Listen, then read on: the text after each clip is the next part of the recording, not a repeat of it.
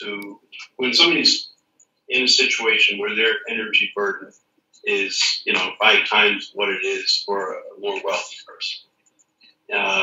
I don't know. I mean, there are ethical questions to me about how far you want to go with sticks with that person, because you're increasing the burden.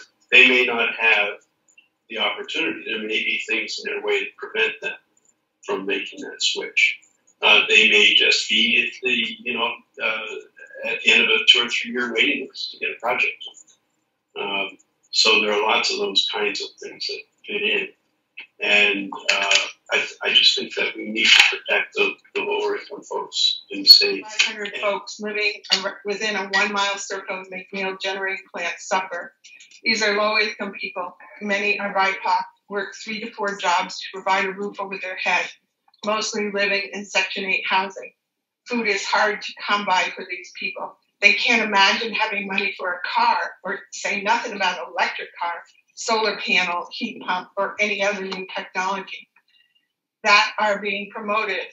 They don't know where their next meal is coming from. They rely on the free and reduced meals at school. I ask you, where is the equity here? Who is going to pick them up and help them through this crisis? It certainly is not S5 the way it is written.